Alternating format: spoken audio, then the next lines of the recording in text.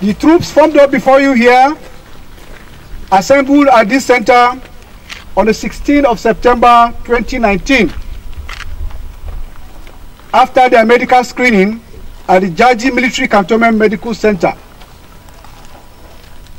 A total of 57 personnel drawn from the armed forces passed the medical test and thereafter commenced the pre-deployment training at this center.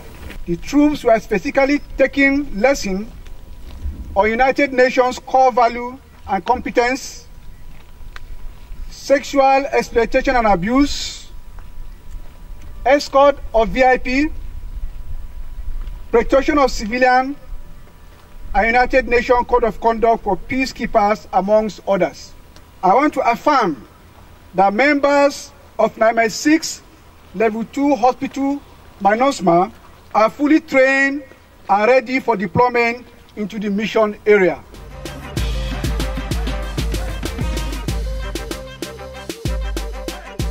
Today's graduation ceremony once more demonstrates the commitment of Nigeria Armed Forces to deploy quality peacekeepers as part of its contributions to global peace and security.